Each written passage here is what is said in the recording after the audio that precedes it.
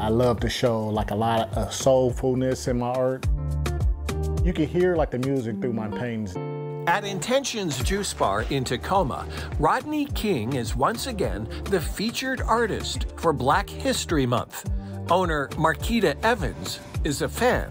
This is his third time showcasing, and the colors and the vibrancy and even just the lines, it adds character to the walls, as well as you're getting a piece of history, and for me, that's important. I like to share good things about history and basically reintroduce, things to the culture. Shuffling songs by Earth, Wind, and Fire on Amazon Music.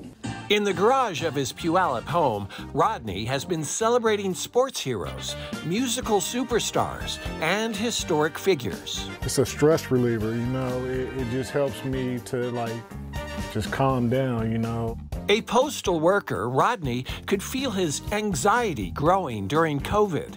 And that's when he returned to something he'd loved in high school. The artist inside, has always been there.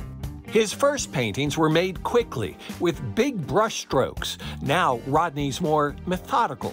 I'm not painting like my life is going to end any longer. There are bright colors, thick lines, geometric shapes. My wife was always telling me, you need to have your own style where people can recognize that's a Rodney King original. Rodney says color is his calling card. A lot of color, just a lot of vibrancy, in my pieces. Like this piece, featuring jump roping girls in a playground. It's called Less Shy, 1988. And it just takes me back to the 4th grade, where everything was just nice and relaxed. Everybody was literally just worried about what was for lunch that day. You may feel nostalgia looking at a Rodney King painting. Rodney sees a life lesson. No matter how long that art is dormant in you, it's still alive. You just have to bring it out again, because that's your therapy. When I'm feeling down, I can always paint. And as long as Rodney's painting, someone will want it on a wall. As I told him, each month it just gets better.